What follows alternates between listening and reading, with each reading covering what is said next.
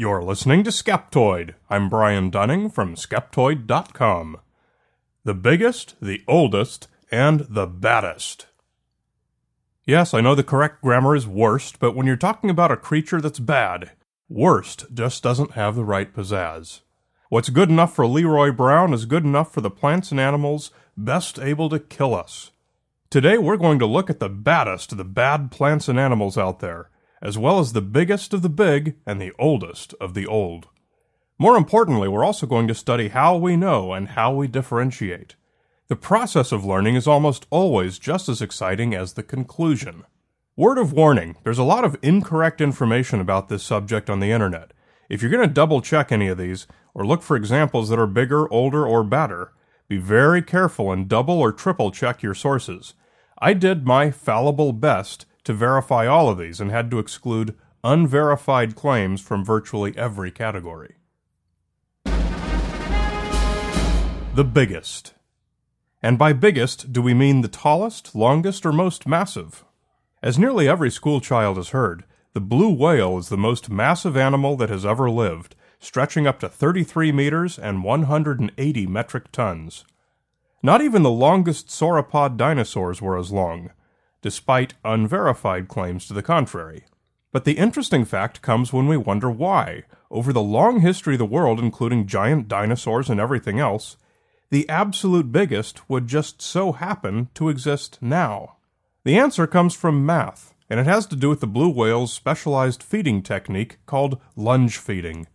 With a burst of speed, it opens its mouth so big as to gulp some 125% of its body weight of water, straining some 500,000 calories of krill.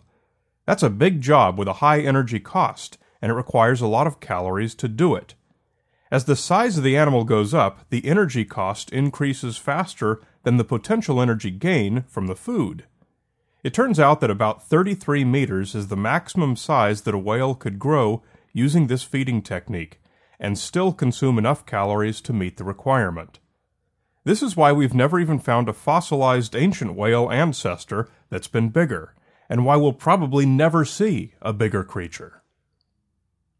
If we're looking only at length, then the blue may no longer be the king. Over 125 years ago, a lion's mane jellyfish was found with tentacles as long as 37 meters, and a bootlace worm was washed up that measured 55 meters. But these have to be considered slightly dubious. Although thoroughly documented, both measurements are thought to have been made when the animals were stretched out elastically to obtain the largest possible length.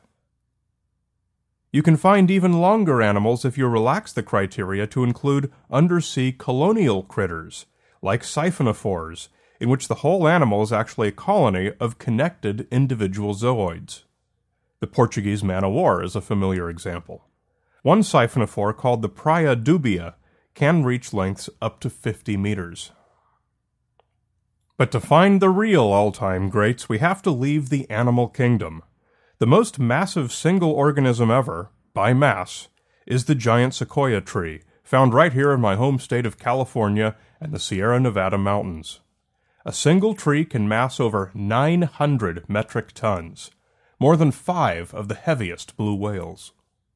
The tallest tree today is the coastal redwood, also found in my home state, standing 115 meters tall, also 5 of the largest blue whales. The tallest known living tree is called Hyperion. However, in the past, certain Australian eucalypts have rivaled the coastal redwoods and may well have stood taller.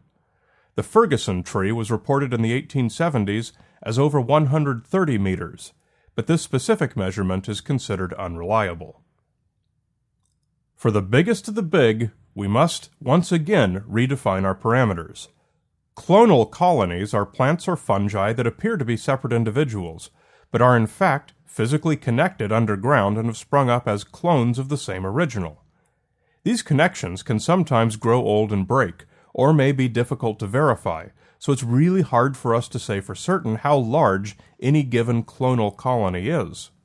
We generally agree that the most massive single clonal colony is one of 5 giant fungi in an Oregon forest, clonal colonies of which are called genets. The largest of these genets is named the humongous fungus. It's probably between 7,500 and 35,000 metric tons. We don't really have a way to measure it any better than that. So it's open to rivalry from a grove of clonal aspen trees in Utah named Pando. Pando probably weighs about 6,000 metric tons and consists of around 40,000 trees. Other possible competitors to the title include underwater seagrass meadows and connected coastal redwood trees, of which it might take as few as 6 of the biggest to rival Pando. The oldest. The same ambiguity exists when we look for the oldest living things. Clonal organisms like Pando continue reproducing themselves, so the colony as a whole can reach an immense age, unlike its constituent clones who live normal lifespans. But clonal colonies are usually not the kind of thing that makes us go, wow. As petty beings searching for sensationalism, we best love the amazing accomplishments of individuals. So we're not that impressed to learn that Pando is at least 80,000 years old, and possibly as old as 800,000, limited by the land on which it grows. None of Pando's individual trees are of a remarkable age. That's a clonal colony. Other clonal trees grow from the same stem, over and over again, and the oldest known of these is a Norway spruce tree in Sweden named Old Chico. Its oldest roots are 9,550 years old, and for most of its years it lived as a shrub. The humongous fungus is at least 1,900 years, and possibly as old as 8,650 years. It's just as hard to date this fungus as it is to measure it. But the old age crown of non-clonal, individual living creatures goes to Methuselah, a Great Basin bristlecone pine in California. It is 4,800 years old, give or take a few decades. We have to take core samples to get the exact ages of these trees, and we're pretty reluctant to do that. In the 1960s, a researcher was trying to find the limit of glacier coverage in the area by looking for the oldest trees. His coring bit got stuck in one tree, and with permission from the Forest Service, he and a ranger had to cut it down to retrieve the expensive bit. He was as shocked and sickened as all of us to find that it was the oldest creature ever discovered, at 4,900 years old. It was posthumously named Prometheus. But what about good old vertebrate animals, familiar creatures like us that run around and do things?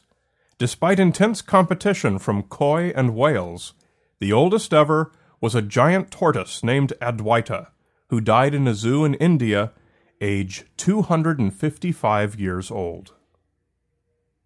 But we must admit being most impressed by the small number of species that are actually immortal. There are a number of sea creatures, such as the immortal jellyfish, whose mortality rate does not increase with age. In other words, they don't appear to have any biological causes of death. This particular jelly can revert from adult back to polyp and mature again, completely regenerating itself, and can repeat the cycle indefinitely. Not everyone needs amazing physiology to do such things, though. Among the simplest of all cellular organisms, the humble bacteria was excavated in 2007 out of Canadian permafrost, dated 500,000 years old, and still had active metabolic function. The Baddest. There are all kinds of ways living creatures can kill you. Sharks and tigers can handily disassemble even the stoutest of men, and there are all kinds of plant, fungal, bacterial, and animal toxins that can do you handsome. Some animals may have especially deadly toxins, but may never attack. So to rank them all on a more or less equal scale, we're going to disregard the creature's likelihood to attack and use what's called the LD50 of its toxin. LD50 is the lethal dose of a compound administered all at once and measured in milligrams of toxin per kilogram of victim body weight. That will kill 50% of the test animals. Despite being the closest thing we have to a standard measure of lethality, LD50 can be tricky and deceptive. Every toxin's LD50 level changes based on how the substance is delivered.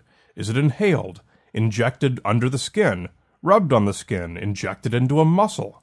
These can make huge differences. A really poisonous animal might give you its poison in such a way that it doesn't hurt you, nearly as much as if it had been administered some other way.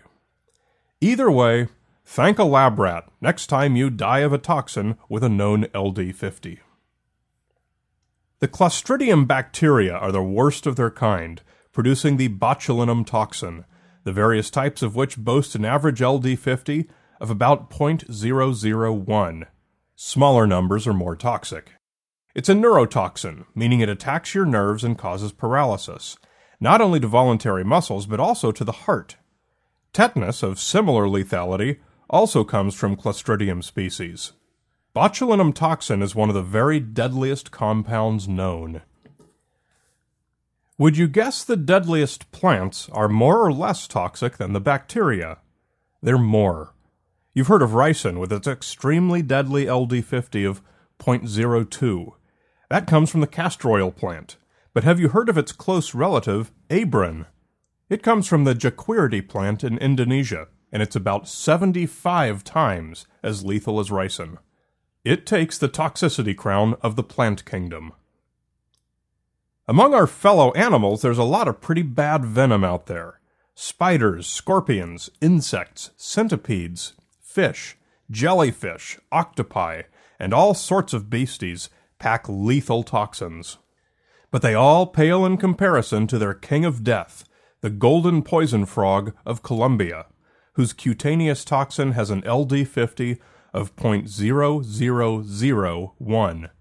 That's about 100 times as potent than the poison of its nearest competitor, the inland taipan snake in Australia.